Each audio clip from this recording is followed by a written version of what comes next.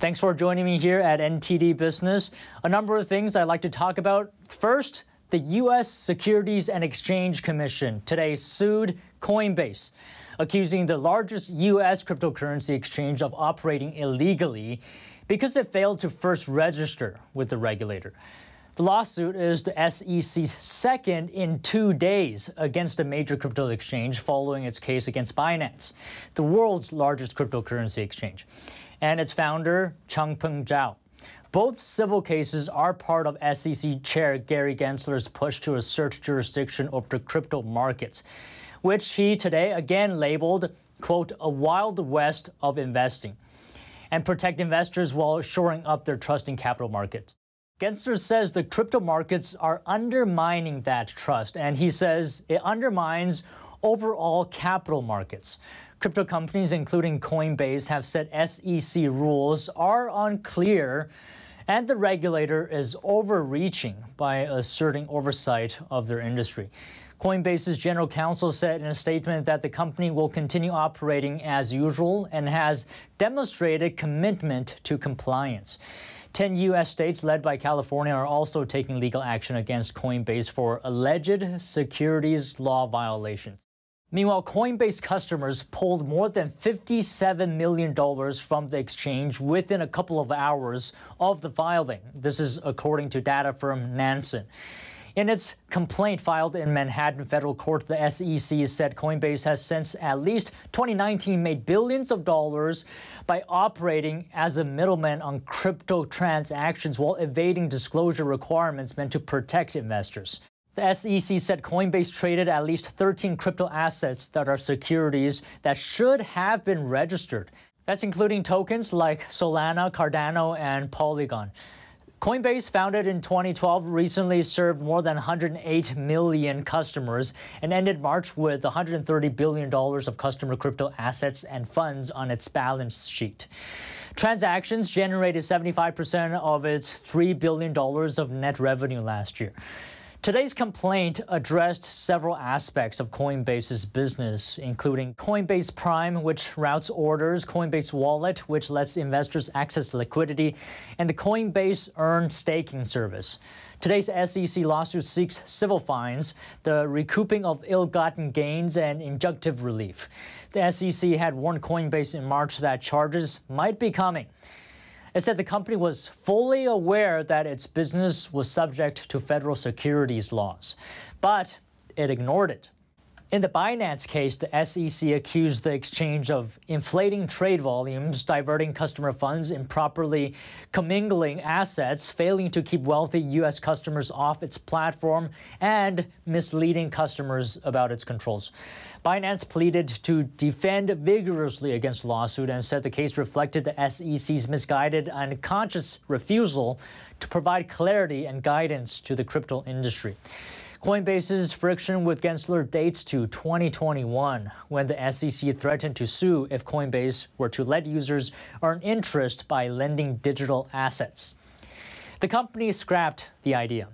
And here to talk to me is Thomas Hogan, Senior Research Faculty at AIER. He's done a lot of research in the crypto space. So the SEC slapping Coinbase and Binance, of course, with a long list of allegations. What I'm wondering is, will they still be able to operate after this? Yeah, that's right. The SEC has charged Coinbase and Binance with a number of things. The main issue being the facilitating the trade of unregistered securities. And if they are found guilty of these crimes, then no, they will not be able to allow trading in the United States. Binance is an international entity that has a subsidiary, Binance US, and so they might end up just closing the US subsidiary. Coinbase is based out of the United States, but they've been talking with international regulators in the UK, Dubai, and Hong Kong about potentially moving, and so this lawsuit could push them abroad. Coinbase feels that the SEC might be overreaching. I mean, what are your thoughts on that? I mean, do they have a point? Yeah, I think that's absolutely true. The SEC has been completely opaque and actually contradictory in some of the claims that they have made against a number of other companies about what is and what is not a security. So they've charged several companies with issuing unregistered securities, but now they're charging Coinbase with facilitating the trade of unregistered securities, but they won't say what is and what is not a security. Gary Gensler, the chair of the SEC, has contradicted himself a number of times, sometimes saying that Ethereum, the second largest crypto token, is a security, sometimes saying it's not, and then recently before Congress saying that he didn't know. And so it's very difficult for the exchanges to really know what the law is or how they could be able to comply. I mean, Gary Gensler said today, we don't need more digital currency. We already have digital currency, he says, the US dollar, the euro, the Japanese yen. I mean, what is he saying here? So it seems like Gary Gensler is really trying to punish the cryptocurrency industry and potentially drive it out of the United States. As you mentioned, he and a number of other politicians and people in Washington, D.C. just don't see any value in the cryptocurrency industry. But normally in the United States, that's not a reason to just disqualify an industry or force it out of the country. There needs to be some problem with it. I mean, if people want to use this product, there's no reason they shouldn't be able to do that. And a lot of people see this as an amazing new technology akin to the budding of the internet. This is like the internet of money. And so just because Gary Gensler doesn't like this, it doesn't mean he should be able to make it illegal for Americans to use it.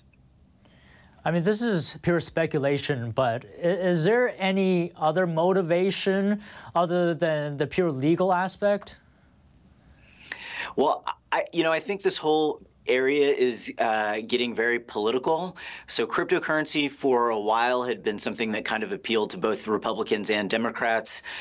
It's something that for a lot of people that are in the lower income range that don't have a bank account but want access to be able to hold money in electronic form, or possibly people that are immigrants that want to be able to send money back home. This was something that was really appealing to people. But lately it's gotten very political, with the Republicans favoring crypto and the Democrats being against it. And so this seems like a very political move by the SEC. Some people have speculated that Gary Gensler has, higher hopes of becoming the head of the Treasury or something like that. I don't really know. But it doesn't seem like it's really being done to protect Americans as the SEC is supposed to be doing. And you touched on this earlier, but let me get you to further elaborate. So the SEC suing Coinbase one day, a single day after suing Binance. But I can't help but, suspect that perhaps the SEC is signaling something. Maybe you can talk a little bit on this. The SEC has been on the warpath against crypto this entire year. Last year, the regulatory agencies were kind of waiting for Congress to make some kind of rule so that direct them for what to do with the crypto industry. But this year, the SEC has just started charging a number of companies with issuing unregistered securities. They had warned Coinbase about a month ago that they were going to sue them, and now we have this lawsuit that they've sued them for facilitating the trade of unregistered securities. But when Coinbase received the Wells notice, the warning that the SEC was going to sue them, they came out and publicly said, "We've been trying to work with the SEC. We've met with them 30 times and asked them for direction about how we can come into compliance, and they've refused to give us any answers. We've asked them, and many lawsuits have challenged the SEC about what is a security and what is not, so that they can know which cryptos are legal and which ones are not. But the SEC is refusing to tell them, and they've just decided to make this a political issue that they, rather than coming up with clear and transparent rules, are just punishing companies without even telling them what is legal and what is not." Yeah, I mean, I guess the security aspect is the main concern here, but there's a number of other allegations as well on top of that. Do they have merit? It's hard to say, and I'm not a lawyer, and I don't know if I should speculate. There is some evidence for Binance, where the SEC has quotes from internal memos where people had said, we may be operating an unregistered securities exchange in the United States. It's hard to tell. It may have been just a joke, or we don't know the context. But definitely there's a little bit more question about the Binance situation. For Coinbase, Coinbase has been trying to be the main regulated exchange in the United States. They've been trying to get the regulators to give them clarity about whether they are or are not in violation of the law, and regulators have been refusing to do so. In fact, Coinbase has sued the SEC to ask whether the SEC will actually provide a definition of what is or is not a security, and the SEC is refusing to even answer whether they will or will not provide a definition. So that's before the courts right now, and so we'll see whether the SEC will be forced to define a security probably before we know for sure about this question of whether Coinbase is trading in unregistered securities. Yeah, I mean, that you have a point there. Gary Gensler says it's been clear for a long time. But anyways, you mentioned earlier that the end goal here may be to drive out cryptocurrency from the U.S. Is that really the end goal here? And what are the pros and cons?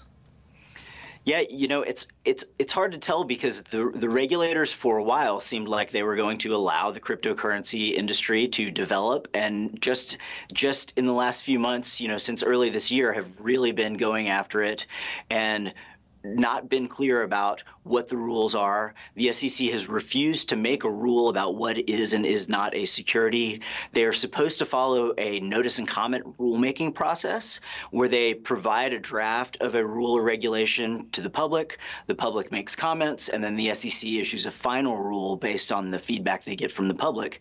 However, in this case, they have refused to do that, and so it's not clear what their intent is. It seems like they've been going after companies without even telling what the law is. And so if they are refusing to provide a fair and transparent legal system, then companies are just not going to operate in the United States.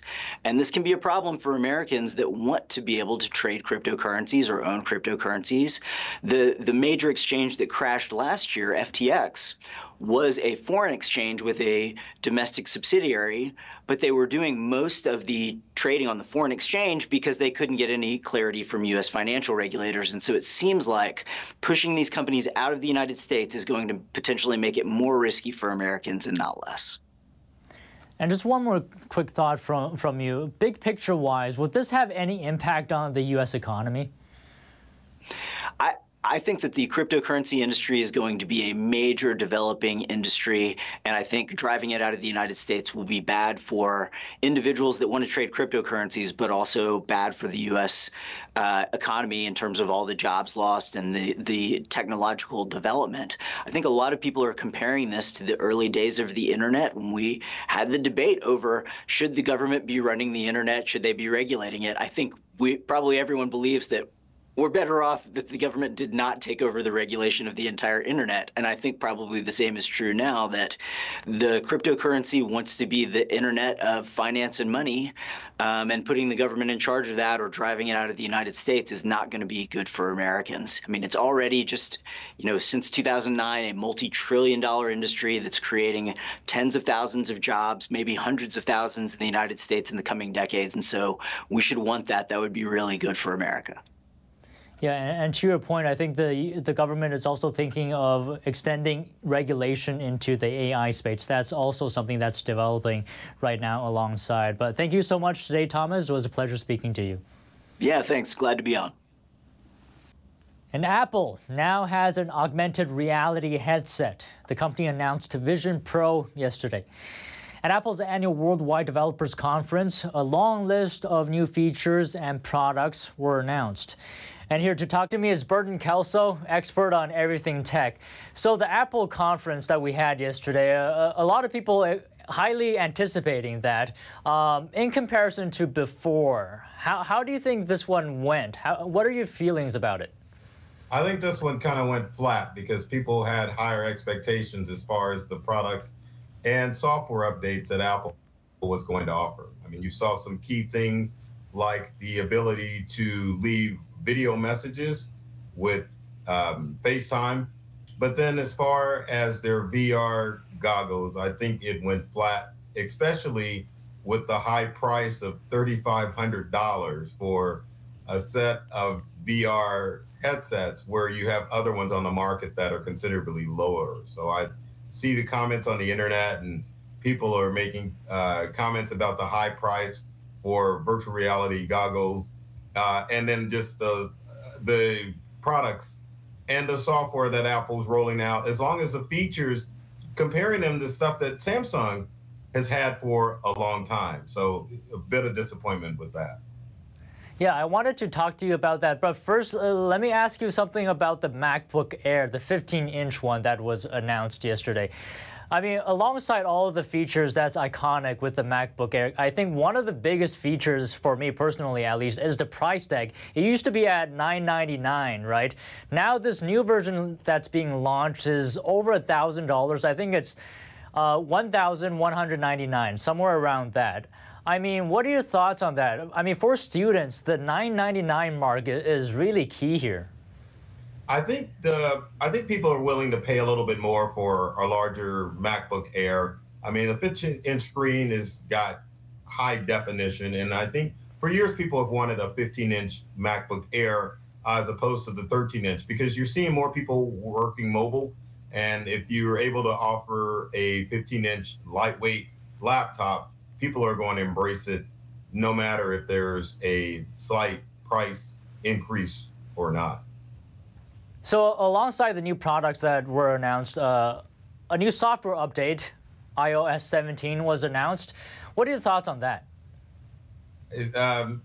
It's almost like I'm speechless about it, because, you know, every time there's a new iOS update that comes out, there's like features that are included for your iPhone that are just revolutionary. But now it's like they added stuff that they forgot to put in the iOS 16, and it's just filler. And I mean, it's really not exciting, and it doesn't really make you want to download the latest iOS update when it's available, because there's nothing to look forward to other than security updates that obviously will keep your phone safe and secure. I mean, a lot of the features are already available on Samsung devices. And, you know, it's one of those issues where maybe I want to stop spending as much money on my iPhone and go out and purchase a more cheaper Samsung or Android device. I mean, what are some of the features that were announced yesterday in terms of iOS 17 that you felt was sort of a letdown? The whole feature of you rotating your phone horizontally, and then all of a sudden it's like an alarm clock. You know, I mean, that's all right. I mean, it's been with Samsung. But I think one of the great features that would be available is that will be available for iOS devices is the whole method of FaceTime, where you can leave a video message with somebody. I think that's really good, because FaceTime has been really limited as to what you can do with the app. If you call somebody, you don't get anybody. But if you're able to call, you're moving more towards a futuristic idea of us getting away from landlines and moving more to our mobile phones for communication.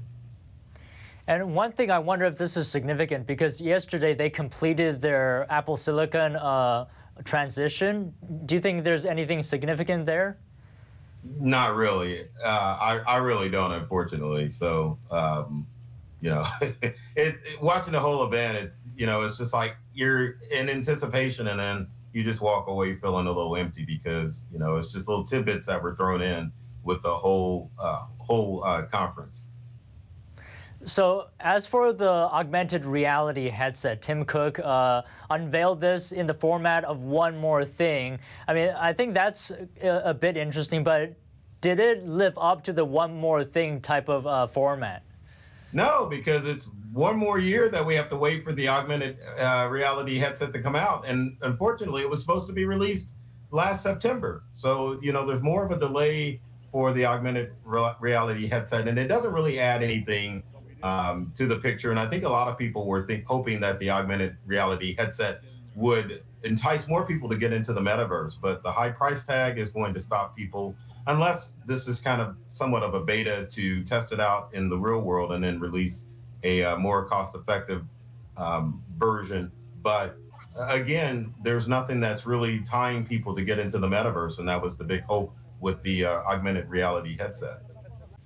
You know, there's this notion that when Apple does something, it's more likely to catch on. Do you think this could be the case with augmented reality? I don't think so, no. I think maybe the ship has sailed for the metaverse and all things meta. Maybe for a select few of people that can purchase the augmented reality headset from Apple, and maybe they have an Oculus. But, you know, if it would have been released last year, I would say yes, that would have enticed more people to get involved. But no one's really talking about the metaverse now. So it's like, you know, just a little too late to catch the boat as far as getting people involved in the metaverse and virtual reality. I mean, to your point, right, Apple usually comes out with products that are later or features that are later than what the tech industry has already had. So I guess the timing sort of suits Apple. But I'm wondering, like, what would make people want to wear this all the time? I mean, who's the demographic here? People with a lot of money based on the price tag, and then also just people that are involved in tech. People who like to have the latest and greatest and be able to see how we're pushing the envelope as far as technology is concerned. You know, it's not like past Apple products, like say an Apple Watch or an iPhone, that are geared towards everyday people. I mean, there are many uses for an Apple Watch, and there's many uses for your iPhone and even iPad, and of course, you know, your Apple computer products. But for augmented reality, I mean, you really are limited what you can do with this device other than sit in the comfort of your office or home and enjoy a virtual world. I mean, I think the price tag itself suggests that it might be targeted towards a more professional demographic. $3,500. I mean, not everybody has that money to throw away. So if it were around, let's say, $800, would you think, would that make you feel like it has a better chance? I definitely think a lower price tag around $800 would make more people go out and purchase this headset because it's more in line with what other virtual reality products that you have out there. I mean, you know, the price tag definitely puts it in a greater stratosphere, and it may have the features, but I think for just everyday consumers, it's not something that you would just rush out and get. It's something that you would have to, you know, think about before you made the purchase. And I think that's crucial to a lot of the Apple products. I mean, for the most part, they are pricier, but at the same time, they are within the budget of most people, and they're able to get out and enjoy them. Okay, just one final thing. Is there any way this headset would convince you to go out and buy it? What would it have to have for you to buy this? Oh, I'd like a demo of it, you know, get my own copy, but realistically, it would have to be the price tag for me to go out and enjoy it. Because, I mean, I've had Oculus, I've had other VR headsets on, and they're very fun to deal with. But just to, I mean, you're talking about a couple of MacBooks for that price. So yeah, I think price tag's going to be a huge factor as far as people purchasing it, because it's got a lot of cool features. You can't deny that. I mean, it's incredible. But yeah, that price, you're like, oh man, I don't know. Yeah, I think a lot of people might agree with you, but thank you so much for speaking with me today, Burton. Always great to see you. All right, it's good to see you too, Don. Thank you.